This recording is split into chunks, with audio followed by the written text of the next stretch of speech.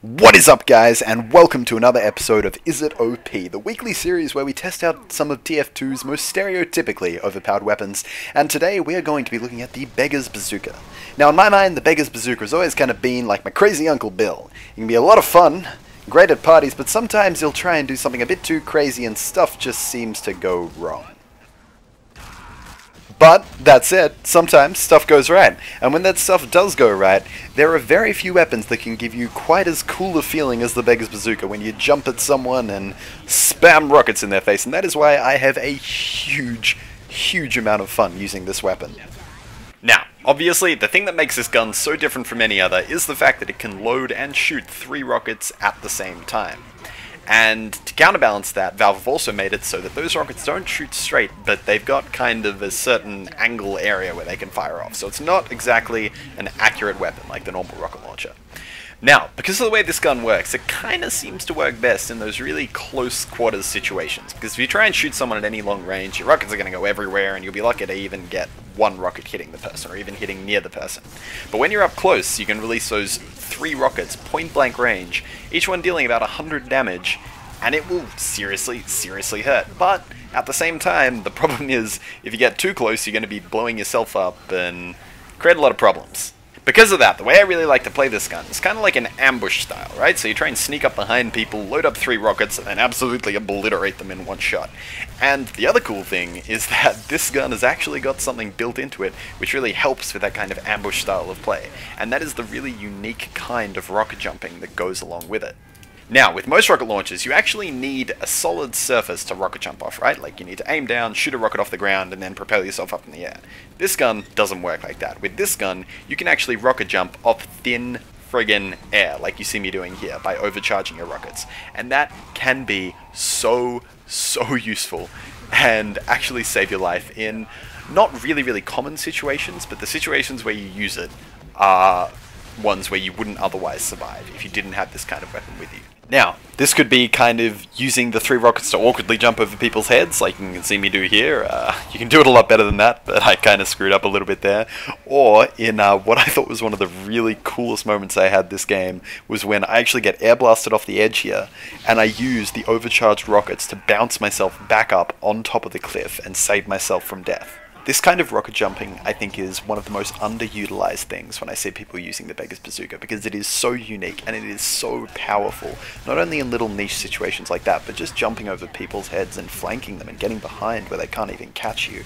So if you're thinking of having a go at using this weapon, it takes a bit of practice, but I would really encourage you to try and learn how to do these kind of rocket jumps, because they are a crap load of fun and they are really strong, and probably one of the strongest and biggest advantages you can get from using this weapon. So we've had a great long chat about why I really like this weapon and why it can be really strong. That basically comes down to the fact that it can deal about 300 burst damage in a single hit, and also it has some of the most unique versatile rocket jumping stuff in the game that gives it a major advantage in certain situations over the normal rocket jumper. Like that failure there. But it's time we go on and we talk about some of the big disadvantages. And the 2 big disadvantages really come down to the high inaccuracy of the weapon and the fact that it can't really suddenly shoot its 3 rockets. You have to kind of think ahead and load your 3 rockets before you can actually shoot them. And if you don't release the 3 rockets after you've loaded them, you will start dealing massive damage to yourself. So, first up, the inaccuracy. When you're playing with this gun at a medium to close range, it's really not a factor you're going to notice. The gun isn't so inaccurate that you can't actually hit people, you know, when they're pretty close to you. It is accurate enough to work at that level. But as soon as you start trying to snipe a sentry gun from outside the sentry gun's range, that's when you're really going to start running into trouble.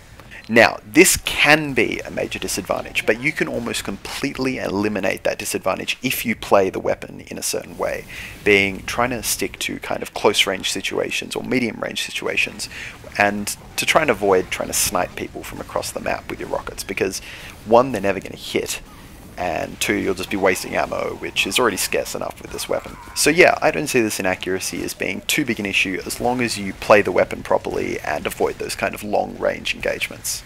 Now, the last big issue to talk about is the fact that you actually have to load these rockets. With the default rocket launcher, you can just click your mouse and it will immediately fire a rocket out. But the Beggars Bazooka actually needs that rocket to be loaded into the chamber before it can be fired out. This means that if you're suddenly surprised by someone, there's going to be about a half-second delay before you can fire even one rocket. And if you want to fire 3, you're going to have to spend about 2 or 3 seconds actually loading them all in. That's why a lot of the time you have to kind of think ahead and go, okay, is there going to be an enemy around this corner? You have to load the 3 rockets in, and you have to go around the corner and hope that that enemy that you thought was there actually is there, otherwise you're going to have to release the rockets anyway on thin air, because if you continue to load them, you'll just blow yourself up, and then you'll kind of look like crazy Uncle Bill, and everyone will laugh at you, and you'll feel bad and go and cry. Now, this used to lead to a hell of a lot of ammo problems with this gun, because you'd always have to be loading rockets into the chamber in kind of anticipation that you're going to run into someone, because you didn't want to be caught, you know, by surprise with nothing loaded and then you just die. So that used to lead to massive problems with this gun, when you couldn't actually resupply from any dispensers, because, well, that's just the way the gun was made. So basically you'd have to go searching around the entire map trying to find ammo packs, a lot of the time which were taken by engineers to build dispensers which you couldn't even use. So I found that when I used to use this gun, I would spend a huge amount of time either walking back to the resupply cabinet or just walking around the map holding my melee weapon, unable to really shoot anything, just waiting for ammo from somewhere, trying to find a dead body. But after the most recent patch, they've actually made it so that you can refill your ammo off dispensers as long as the weapon isn't active. And really, making sure it's not an active weapon is really easy thing to do. You just quickly pull out your melee weapon, refill your ammo, and then you're back and you're ready to go. So the ammo problem, which used to be massive with the Beggars Bazooka, is basically completely gone. So, summing up, because I can't believe how long we've been talking about this gun already. For me, the Beggars Bazooka is one of the most underappreciated pub kind of guns you can use in this game at the moment. The stock rocket launcher is and will always be good, but for me, the Beggars Bazooka is an unbelievably strong unlock, as long as you play it the way it's supposed to be played, which is in those kind of really flanking, kind of medium to short range situations. You've also got to try and avoid blowing yourself up. The jumping is really versatile, the burst damage is insane, you can take down a heavy in a single kind of release of your 3 rockets, and it is honestly one of the most interesting guns and one of the most underappreciated guns in the game at the moment. So yeah, basically that's it for me. I'm not really willing to say that it is, without a doubt, so much better than the stock rocket launcher, because the accuracy of that launcher is really important, and there are a lot of things that it can do that the Beggars Bazooka can't do. But if you play this gun right, it can be a really good weapon, especially when you consider the fact that ammo, after that most recent buff they made to it, is no longer really a problem. That used to be its only real shortfall, and that is now pretty much totally gone. So yeah, basically that's my take on the Beggars Bazooka. It is a really strong gun, and probably the best unlock for the soldier right now. Maybe other than the gunboats, because that is a really cool unlock. So I'd love to know what you guys think. Do you think this weapon's OP? Do you think it's pretty underpowered? Do you think I've kind of made any wrong assumptions about it? Because I probably have somewhere. And finally, post what weapon you think we should try in the next episode of Is It OP in the comments. Thanks so much for watching, guys, and I will see you in the next one.